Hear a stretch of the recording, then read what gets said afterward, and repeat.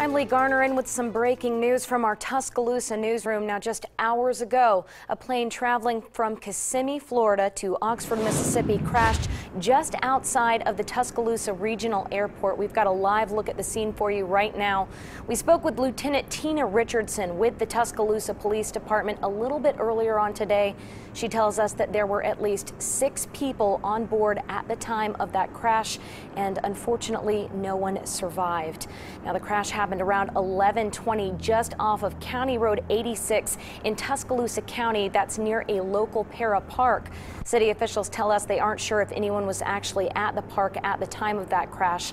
A spokesperson with the Tuscaloosa Police Department also tells us the pilot acknowledged onboard trouble and that a distress signal was actually sent out. Our crew spoke with Northport Mayor Bobby Herndon just shortly after this crash. Bobby, what happened? Well, from everything we can gather, there was an aircraft landing in at the Tuscaloosa Regional Airport. It had sent out a distress signal.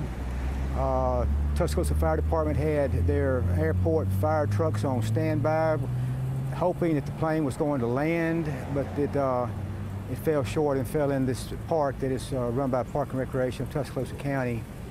There are fatalities. We're waiting on FAA to get here to take charge of the scene. NTSB out of Atlanta should be here in 3 or 4 hours. There'll be people out here around the clock piecing together what happened.